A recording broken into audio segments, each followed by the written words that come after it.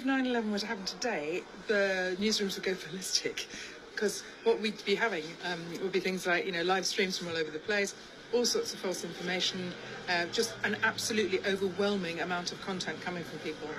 I think if you were going to be thinking about, big breaking news situations, you can't actually plan ahead for that. So you need to be aware of all the things that could go wrong.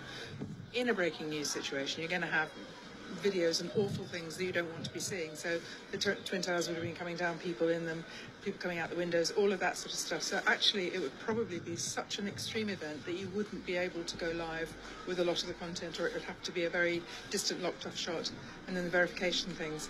So I think extreme caution if you were looking at 9/11 today in social media terms.